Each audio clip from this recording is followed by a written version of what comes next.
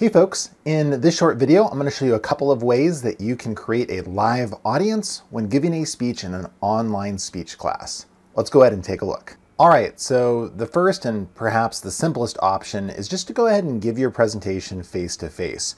This could happen in any space that you have access to. A very popular one is just to go ahead and give this in your living room or den.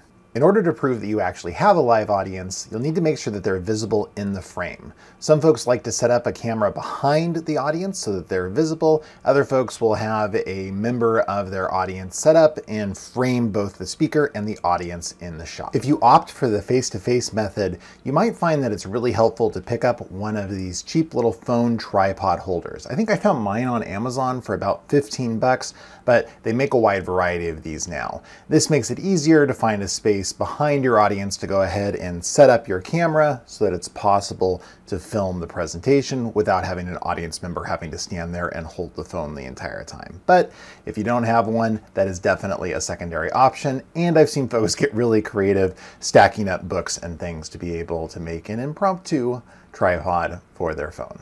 All right, great. So this brings us to our second popular option for having a live audience in an online speech, which is using video conferencing software. Over the last couple of years, folks have gotten very familiar with video conferencing programs like Zoom, and they're a great way to bring a live audience into a speech. There are two required components to have this work in a video conference. First, everyone needs to have their cameras on so that it can simulate a live audience. But also, you need to make sure that you have your video conference software set to be in gallery view so you can see that Brady Bunch of everybody's faces on the recording.